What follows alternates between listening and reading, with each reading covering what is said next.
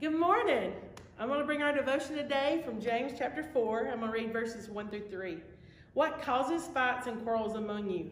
Don't they come from your desires that battle within you? You desire but do not have, so you kill.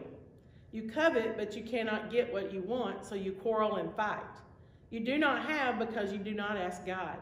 When you ask, you do not receive because you ask with the wrong motives, that you may spend what you get on your pleasures. I'm going to tell you, most of the time, I don't quarrel with people too often much, but most of the time it has to do with my kids a lot of times. And I found that most of the time when I get upset to the point I want to argue with them, it's because I'm upset about something else that has nothing to do with them.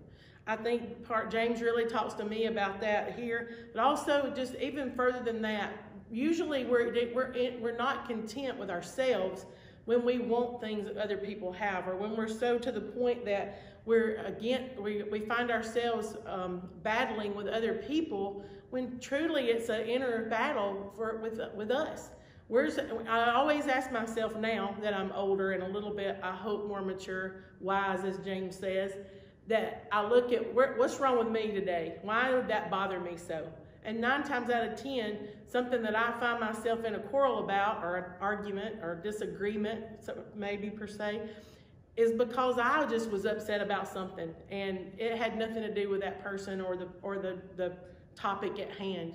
The pastor brought out Sunday, you just want to win because you're going to win, no matter whether you're right or not.